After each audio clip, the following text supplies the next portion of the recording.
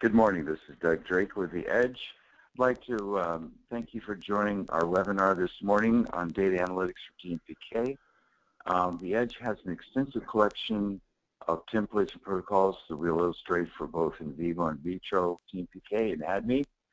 Without further ado, I'd like to introduce Andrew Lemon, the CEO and President of The Edge, to do the presentation and also demonstration. Thank you. Thank you, Doug. So yeah, in today's webinar, we're going to be focusing on our solutions for DMPK, and particularly the data analytics aspects. So this is how to analyze data from a variety of different DMPK assays and generate high quality reports and results. I'm going to be reviewing the challenges involved as well as some of our solutions to these issues. Before we start, a little bit about The Edge. We're an independent company. We're over 10 years in business, and we're domain experts in the area of pharmaceutical and biopharmaceutical research. Our software is used by at least 4 of the top 10 pharmaceutical companies, and we have customers ranging from the west coast of the US all the way through to Shanghai and Japan in the east.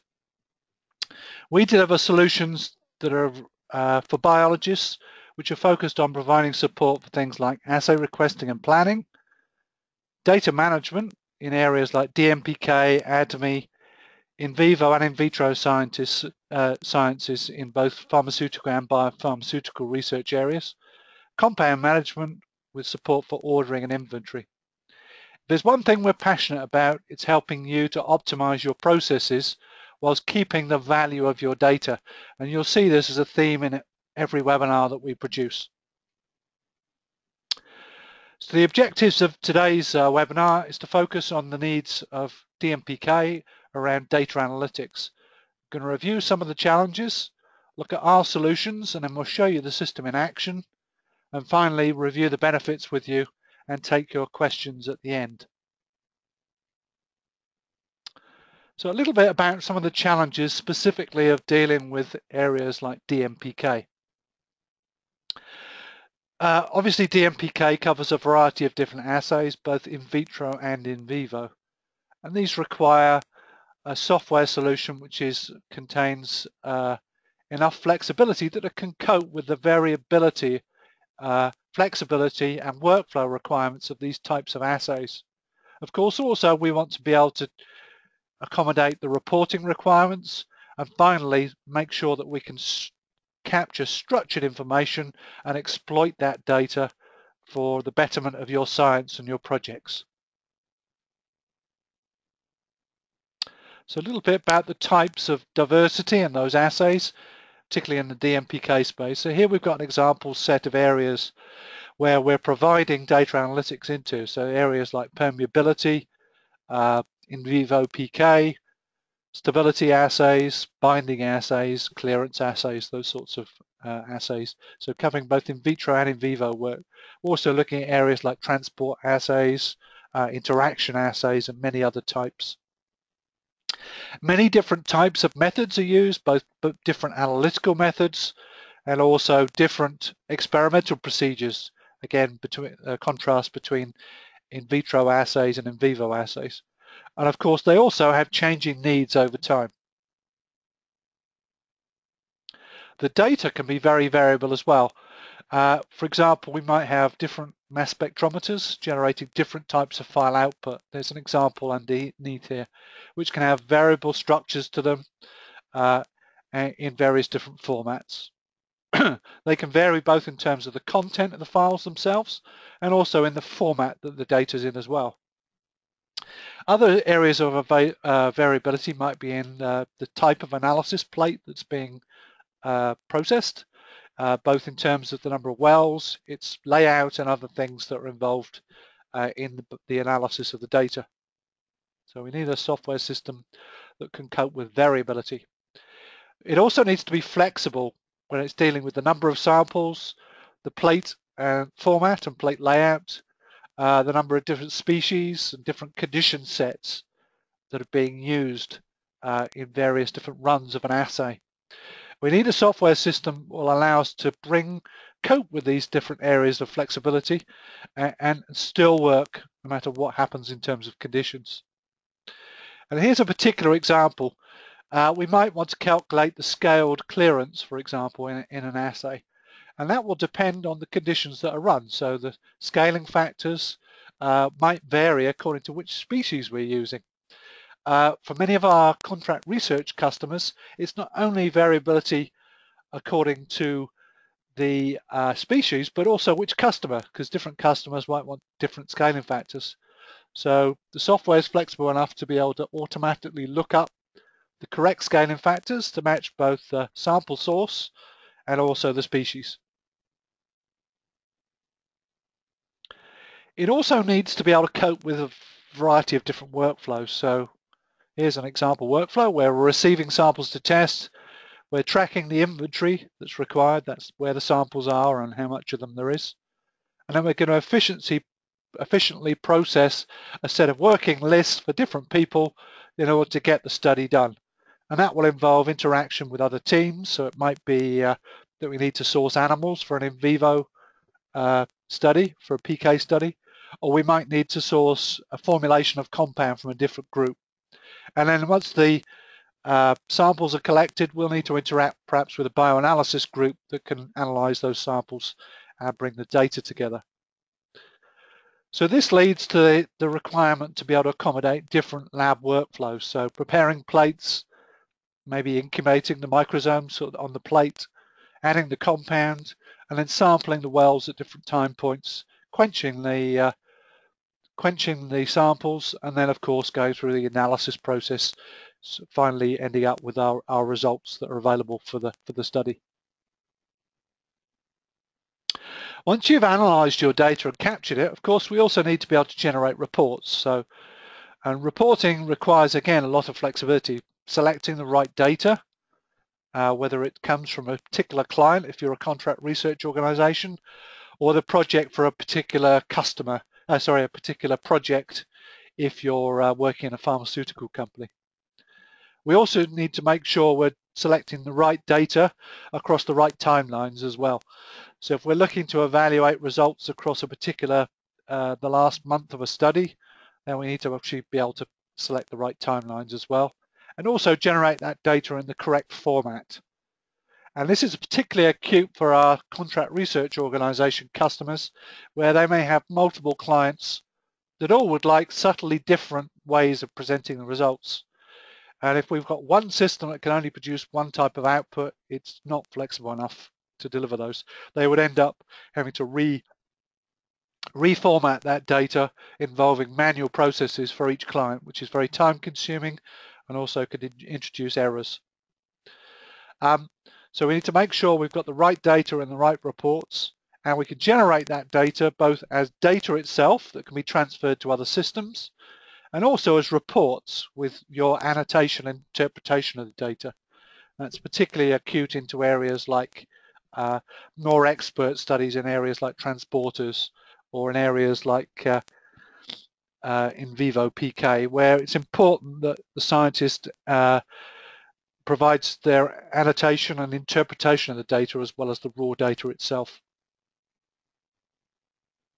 Of course, once we've captured our data, we also want a system that's able to exploit the data. So this could be in terms of checking for quality control, so introducing more advanced quality controls such as statistical tests, tests that are related to fitting constraints used, and also maybe related to the range of data collected.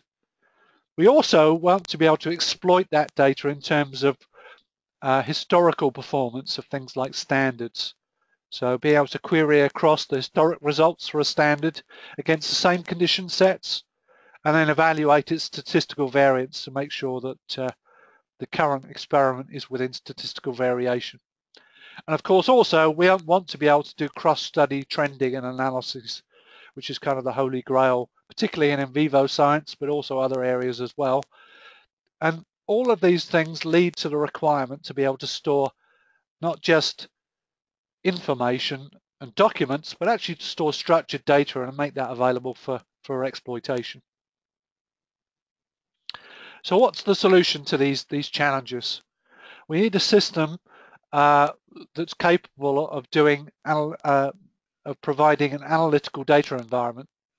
It needs to manage the dimensionality of the data, so it expands to meet the conditions that you're running it under, whether that be a variable plate size or treatment group sizes or number of animals or other observables.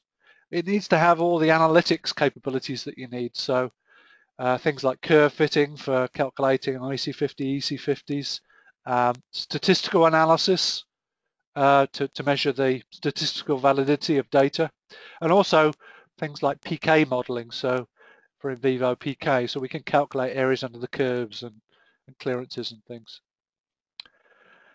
We also want to be able to provide an electronic protocol which helps the user to guide their way through the process to reduce the number of operator errors and also cut out all of those copy and paste operations and data manipulations that often lead to, when we run a process over many manual repetitions, they often lead to small mistakes, which are well, not so difficult to spot, but take a lot of time to check and validate that the data is correct.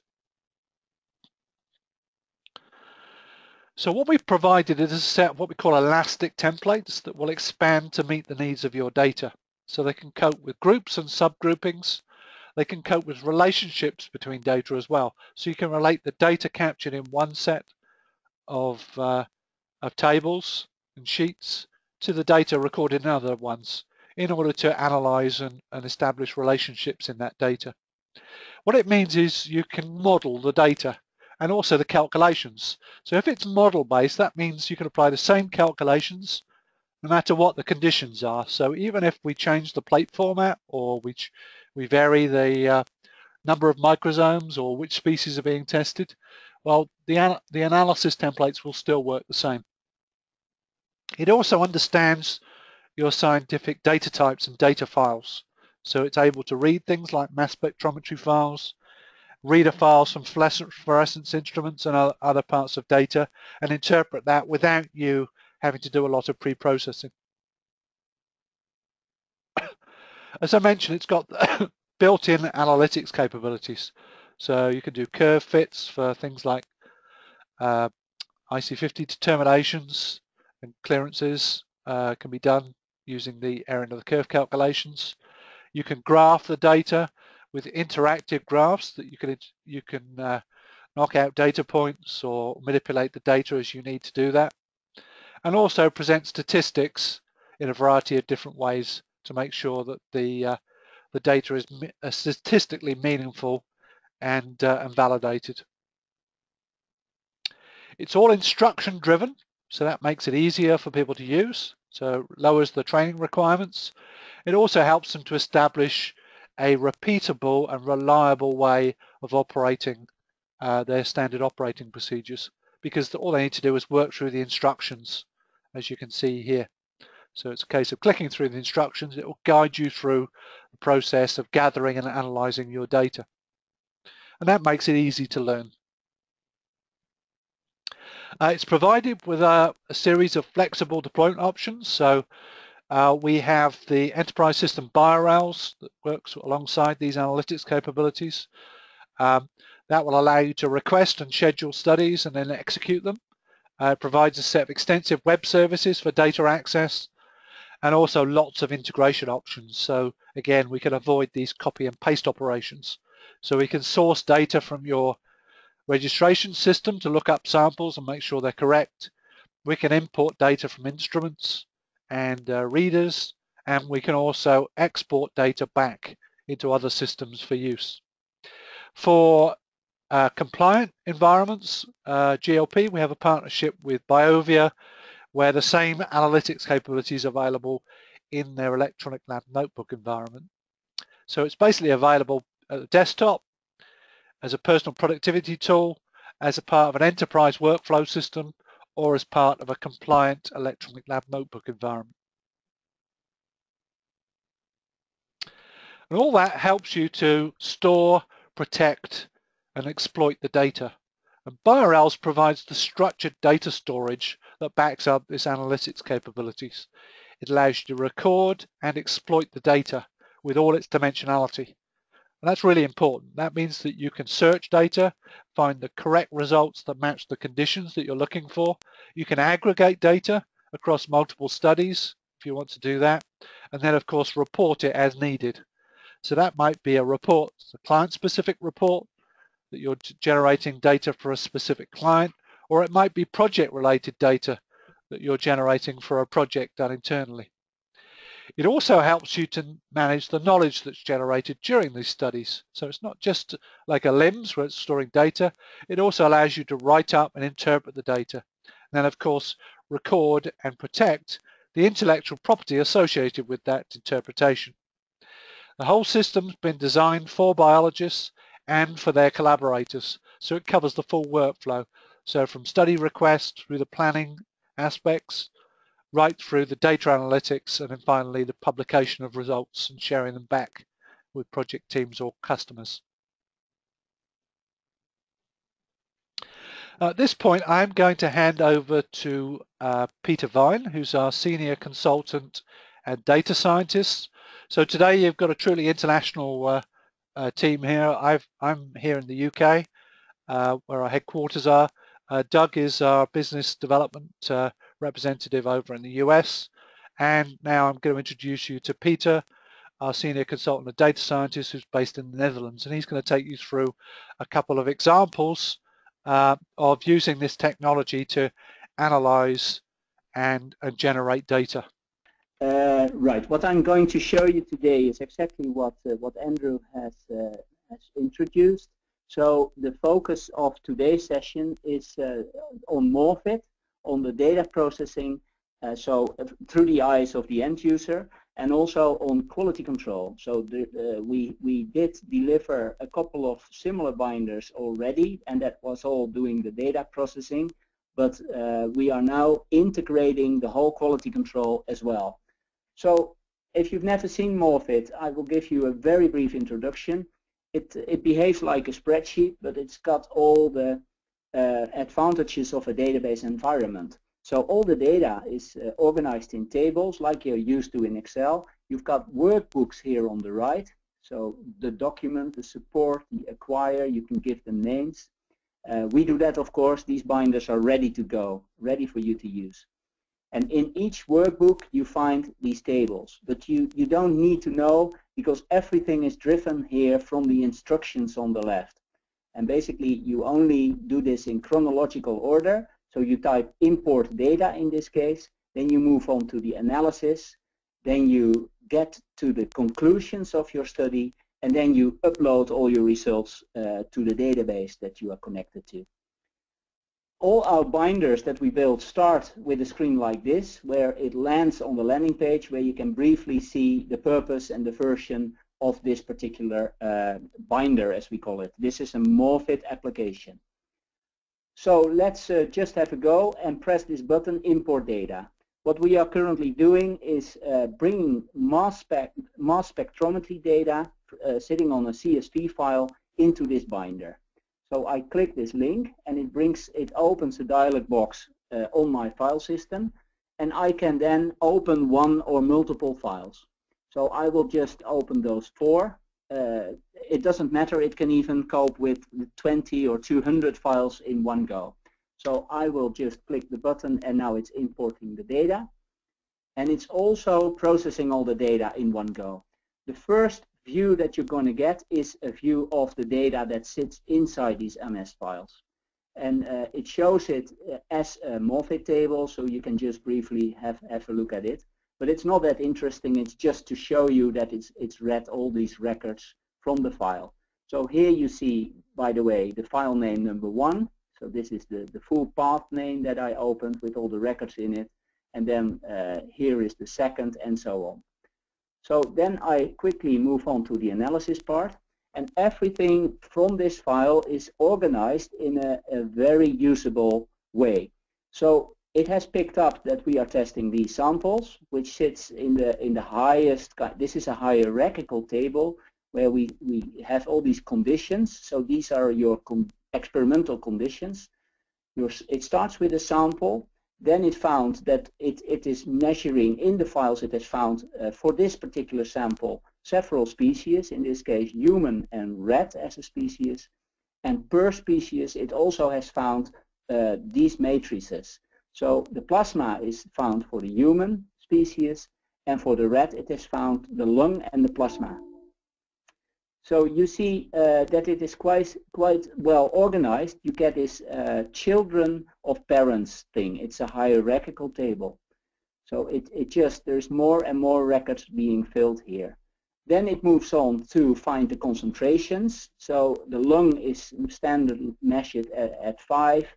It can also fill in the defaults for you. So if you always are going to measure plasma in the rat at 0.5 concentration, then it will fill it out for you automatically. But of course you can also specify it in the file that you're recording. Then it found also the number of replicates in the file, and it automatically scales the table to it. So if it is finding only one replicate, there will just be this one thing. And then per replicate it found the buffer, the matrix, and the time 0 concentration.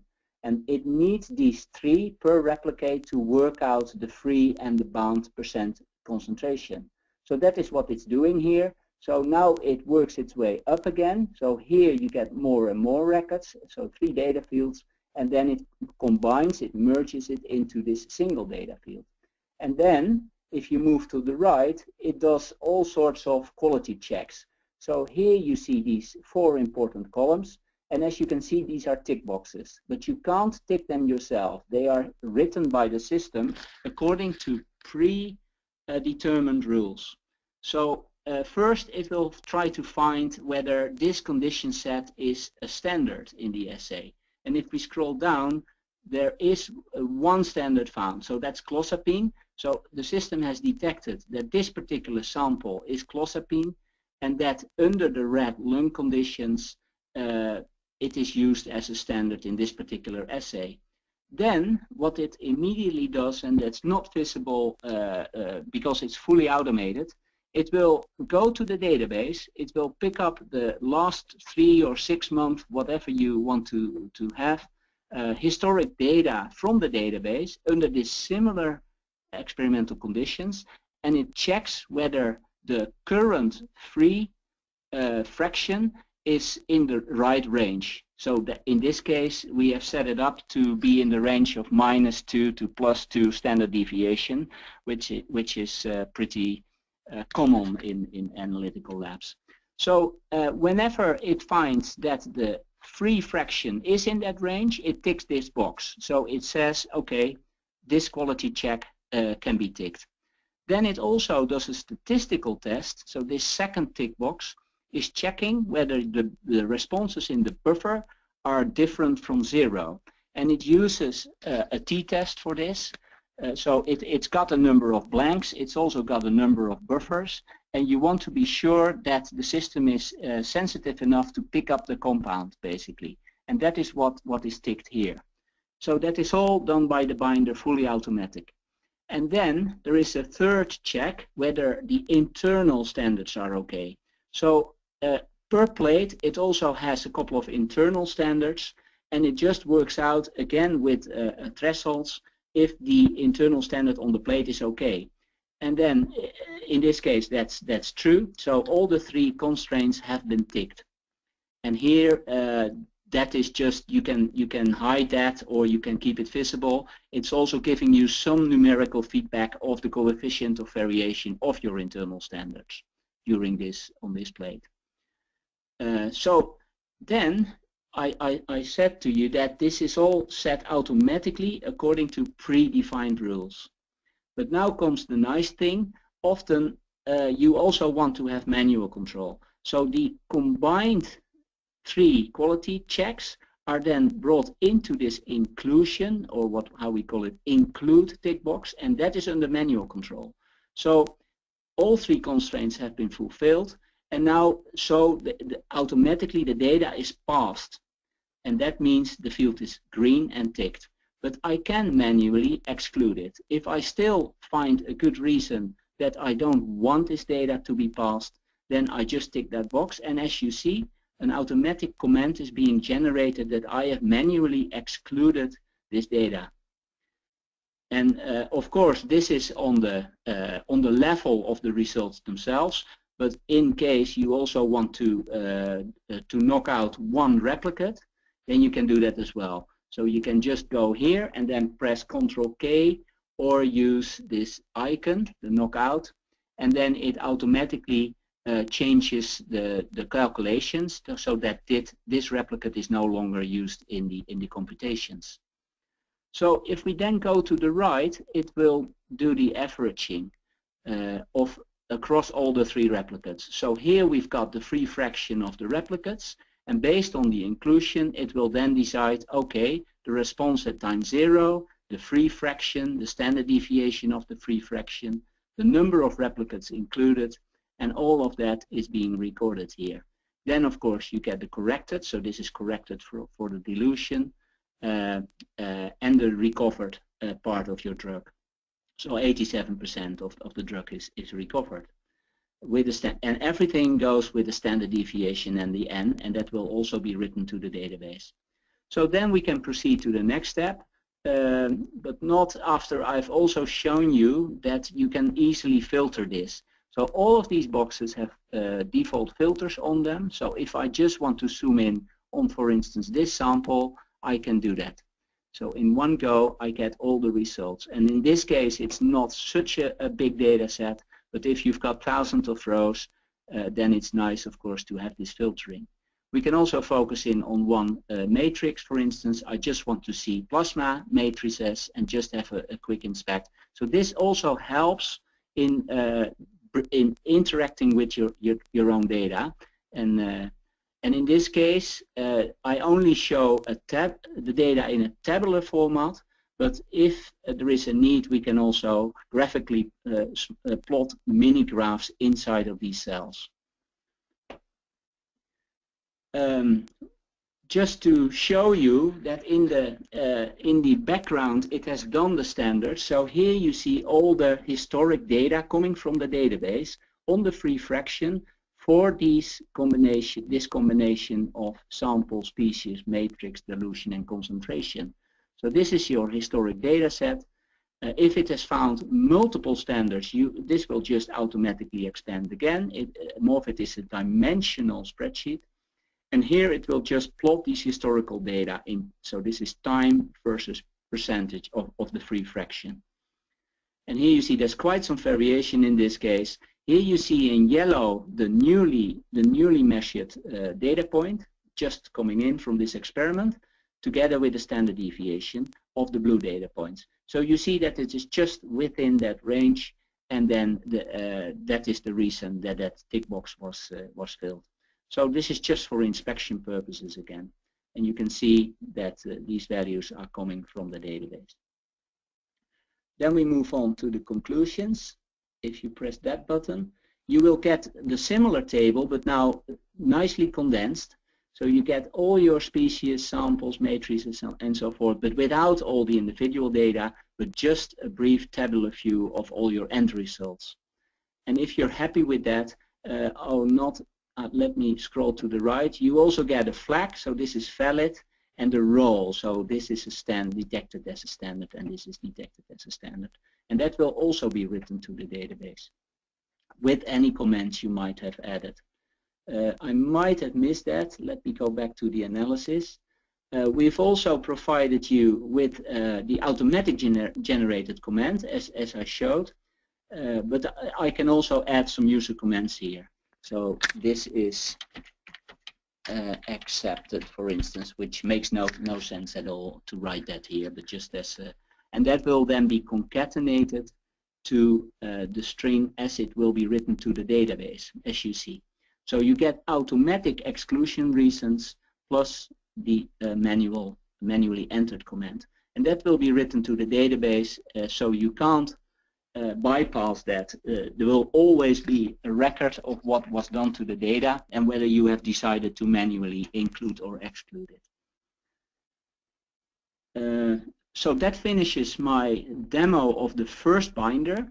But just to show you that we currently make a big effort to make all the DMPK assays have the same look and feel, I will proceed to another binder. I just give you another example. This is an interaction binder where we are looking at the cytochrome P450 inhibition. So we are extracting IC50s for all the different isoforms that are expressed on the assay.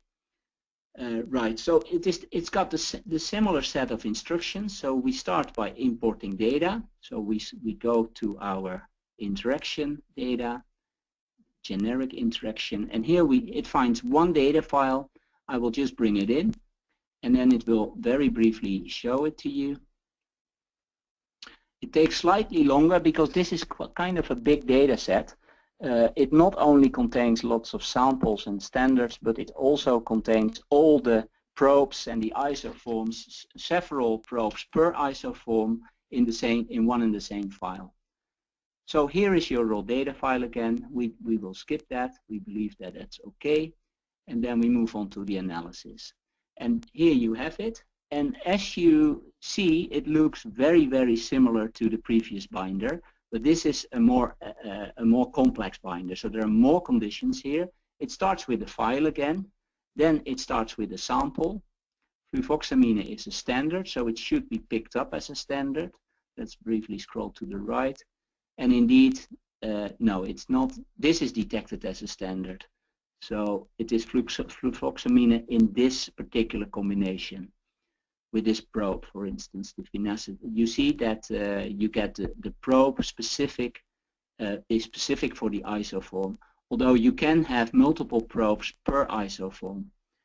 We also have space to record the cofactor if you happen to have that, the species, the matrix, so it will just, like in the binding case, it will just automatically detect and make that, turn that into a hierarchical table. So as you see, you also get curve fits on here because we try to extract IC50. So if we scroll down, you see multiple replicates of it. And here you see a test compound that might have some inhibition here. So again, there are quite some rules to be obeyed. And in this case, we have said, okay, detected as a standard. If not, then it's a test compound, obviously. If the standard is okay, there is no need to test that. So the internal standard, is that okay? Yeah, fulfilled.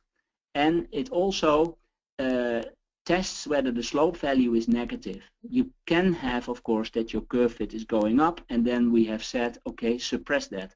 So you can also have automatic rules, constraint rules on your fit. And that can be an R² threshold value. It can be constraints on your parameters and all that. So after it is done the fit, you can decide, okay, do I go for the automatic inclusion or do I want to override? If you select to manually exclude it, you see that the fit is disappearing and the parameters are no longer extracted. So here you see that you get the log IC50, the SD and the N, the hill slope, the SD and the N, the minimum and the maximum. So this is the 4-parameter logistic equation, the sigmoidal fit applied to these data. And like in the other binder, all these end results are then nicely presented in the conclusions. And here you get, in a very condensed view, all the samples that you've tested, across these various isotypes with these probes and then with your 4 parameters mentioned here. And again, your comment will be included here. So the fit failed to meet criteria. That is an automatically generated comment that will be pumped to the database. So I hope that I've shown you a little bit on how we work these days. We try to make a collection of binders called the DMPK package that all are easy to drive. So they all work in a similar way. It means that if you have managed and mastered to drive one binder, you can drive them all. And no matter whether there is a fit used or just a tabular, just one table of data or statistical test, it will we will try to give you the same look and feel across these binders. And that is for the everyday routine work, of course, what you expect and what you want. So this finishes the demonstration of my second binder, but we have many more. So hopefully that will give you an example of a couple of the different assays that we support. In previous webinars, we've shown you some other examples as well, such as Microsomal Stability. We also showed the full study workflow from study request right through the data analysis and finally the reporting piece as well. So if you're interested in finding out more about some of the other assays supported by this system, I will refer you back to the previous webinars that are available and recorded on our website. So thank you, Peter. So just a bit of a review of what you've seen. I want to emphasize this collection of supported assays. They've been prepared by us using our own technology. That same technology is available for you to address either variations in those assays. So if you've got particular variations, you can adjust the assay support in those to accommodate your analytics. So maybe you need less data than we're preparing, or you might want to add some extra calculations. You can easily do that and modify these. You may also have an assay type that we're not even doing that's special to you. And again, you can prepare these assay templates very straightforwardly to address those different types of assays. But here what we're doing is this is a particular collection of pre-prepared assays. They're fully documented, so they come with documentation that explains not only how to use them, they explain how to adapt the importers to your specific file formats, and also explains the design and how to modify them as well. That means they're clear and understandable and easy to use. They're all workflow driven using the instruction menu as Peter demonstrated just then, so that makes them easy to use and also reproducible and reliable. And they've all been scientifically validated. That means they're in use in real laboratories on a day-to-day basis for DMPK. That means we know they're dependable and reliable, so they'll produce the right results again and again as you operate them through the instructions. They've all been standardized to a standardized design, so you'll notice that Peter showed you two examples there. One for a binding assay, which can cope with any type of species, matrix, and other conditions. It uses the same design as the interaction assay that he showed you in the following demonstration. So that means we can implement them in a much shorter time.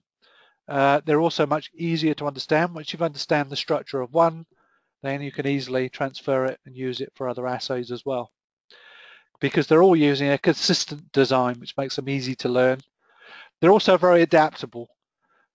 You can easily add new columns or modify the calculations to suit your science. So it's not like a hardwired application, which if it doesn't do what you want, you can't use it.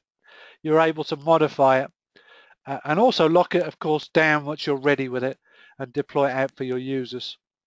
You can use it standalone as a desktop tool or integrated with the BioRails platform, which manages the workflow and data. And of course, we also have the ELN option as well. So there's this flexible deployment options. So who uses this system? Well, we have lots of clients. They range from global pharmaceutical companies, biopharmaceutical companies, and also the system's in use at a number of different contract research organizations, providing both high-value bespoke services around DMPK and also more fee-for-service models as well. It allows you to track study requests that are coming from project teams if you're in a pharmaceutical company, or from business development, or from the end customers if you're a contract research organization. It allows you to account for the work done, so you can say I've run this number of studies or processed this number of samples for this particular client or this particular project, and also allows you to deliver the results and reports in the specific ways that your customers need, whether that be a standardized one for your pharmaceutical company or whether it's a client-specific set of columns to report from the database, so you can generate the data in the right format for exchanging with your pharmaceutical customers if you're a CRO. The system's flexible enough to meet both your workflow and your data needs. It's a highly configurable system that we can set up to meet exactly your workflow and data storage requirements. So future plans, we're working on version 2 of the DMPK collection, which is a collection of Morphit binders and BioRails workflows that has been deployed at a number of different contract research organizations and pharmaceutical customers. And the latest version, 2.0, we're building a lot more of these quality control checks to make sure that you can not only process your data into results, but also it'll help you with your quality control checks as you do that. We're also working on in vitro toxicology, so things like hERG and cytotoxicity tests, as well as transporter assays, and also more generic in vivo study examples as well.